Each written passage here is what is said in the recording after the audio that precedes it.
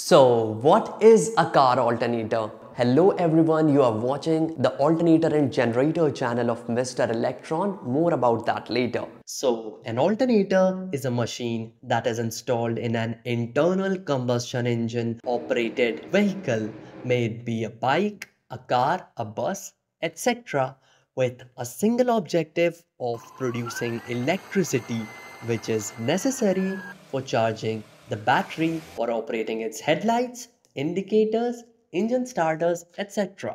First car alternator was installed in Plymouth variant in 1960 by Chrysler Corporation.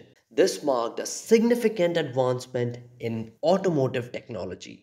Thus, dynamo generators, which used those weak permanent magnets as field to generate electricity, got replaced because the generated power was very less and could not fulfill the ever rising demand of electricity in vehicles. And thus, the alternator revolutionized the automobile industry because instead of the low power permanent magnet, it used an exceptionally high power electromagnetic rotor, which was capable of producing multiple times more magnetic strength, plus that could also be controlled by controlling the power being fed to the rotor.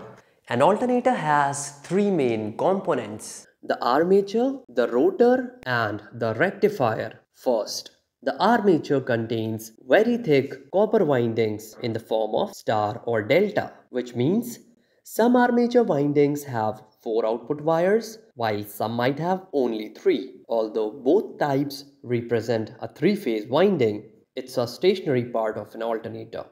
The function of this armature winding in a 12 volts type car alternator is to produce around 16 to 17 volts AC with some very high generated output amperes depending upon the alternator being used. Second, the rotor or field. As the name suggests, this is a moving part. Now, the rotor produces a very high electromagnetic field that is generated because of the presence of copper windings present in between the teeth of the rotor, and these windings get their power from the battery it charges or the armature windings after it achieves the self-excitation. This electromagnet has two slip rings which are responsible for charging up the coil. These slip rings are in constant contact with the carbon brushes to keep the coils magnetized even at high RPMs. Now, once this rotor gets magnetized, it doesn't matter how strong the produced magnetic field is, it cannot do anything on its own until it has been rotated through an external force, and this rotation creates a rotating magnetic field that induces EMF in the armature winding, which then produces electricity. Third comes the rectifier. Now this rectifier is made up of high ampere metal diodes, which is responsible for converting the three-phase output current from the armature to direct current or DC for charging the batteries.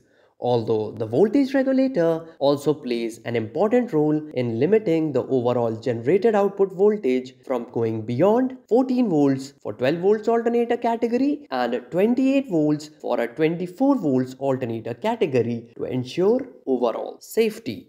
That's it.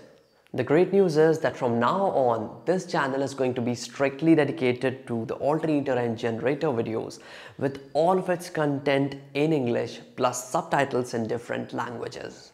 Also, in total, I have 3 channels now. The first one is my main Mr. Electron channel. The second one is the Mr. Electron Alternator channel, which is this one. And the third one is my Mr. Electron Hindi channel that I have just started. So if you are a Hindi viewer, make sure that you go and subscribe. On top of all this, I've also launched my patrons membership page, which means that from now on, if you have queries or you want to take a deeper dive into the topic that I cover through my videos, then this page is for you. So make sure that you check out its membership box. So that's all for today. See you next time.